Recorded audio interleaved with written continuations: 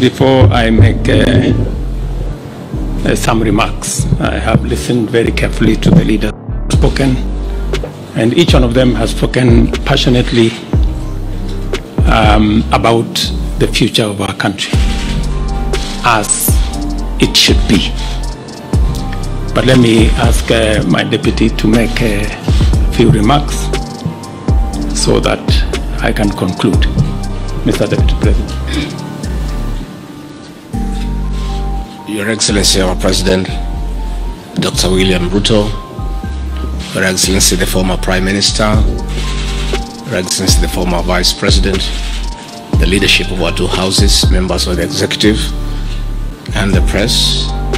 Your Excellency, this is a great morning for this country because the Constitution of the IBC is a great step for our democracy.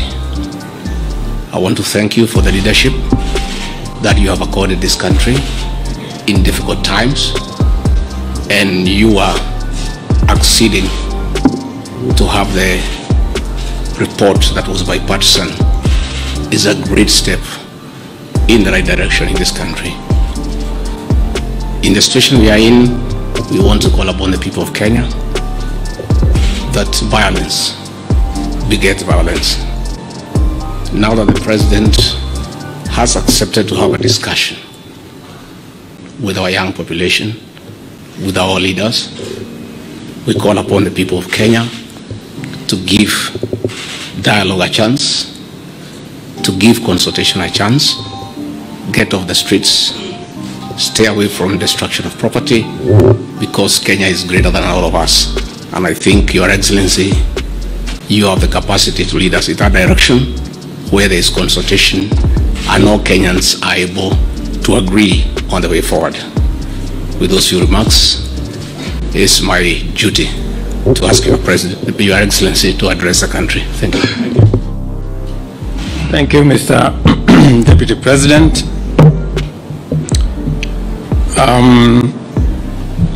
Your Excellencies,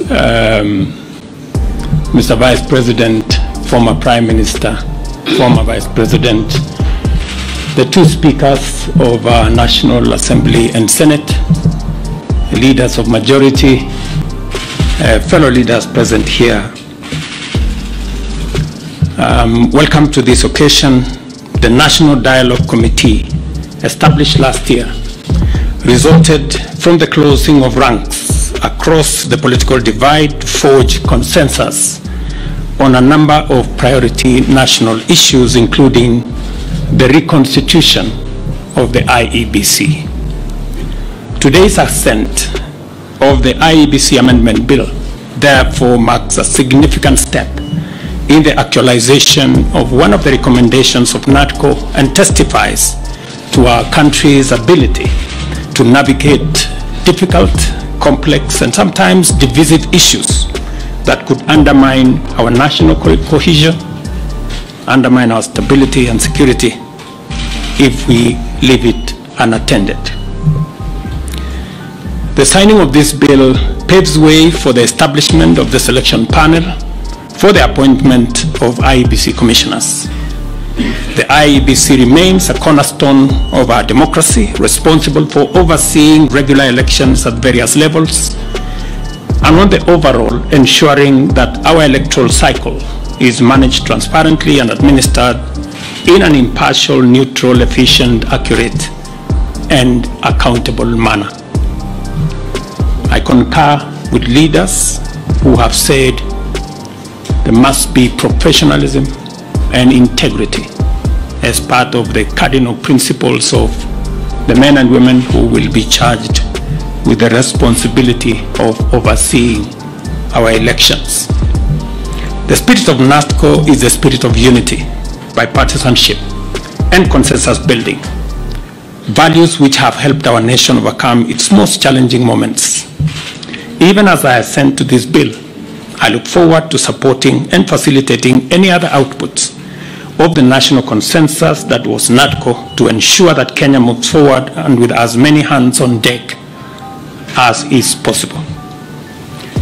The leadership of Parliament, both on the majority and minority sides, have heard what the leaders here have said, and they should proceed with dispatch and expedite the other recommendations that are contained in the NATCO report and process the necessary bills and interventions that are necessary for us to actualize the output of that report.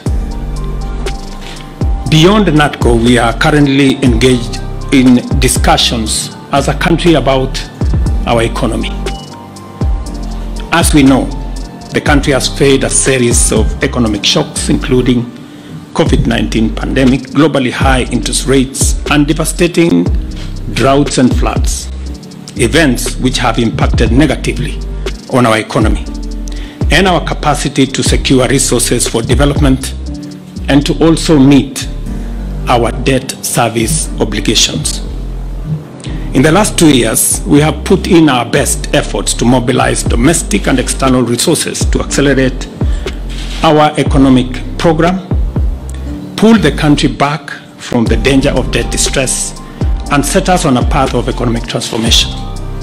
These efforts have strengthened the Kenya shilling, reduced fuel prices at the pump, and lowered the cost of living, including the cost of essential household commodities. This year, my administration presented revenue-raising measures through the Finance Bill 2024, which were aimed at not only consolidating the economic recovery program, but also propelling the country to the next phase of investing in key social and economic infrastructure projects to advance our development agenda and reduce on our debt burden. However, many voices expressed disapproval of these proposals, leading me to drop the bill and terminate the process.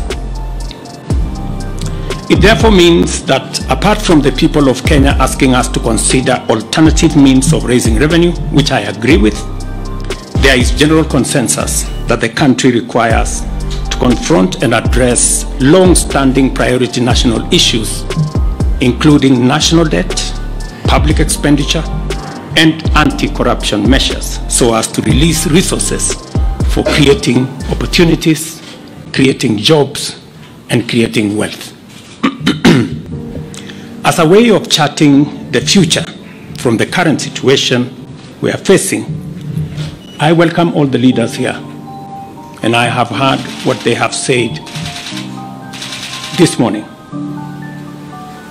and all other stakeholders working together for us to address the current economic situation through a broad-based political arrangement and to rally the country forward, as has been said by the former Prime Minister.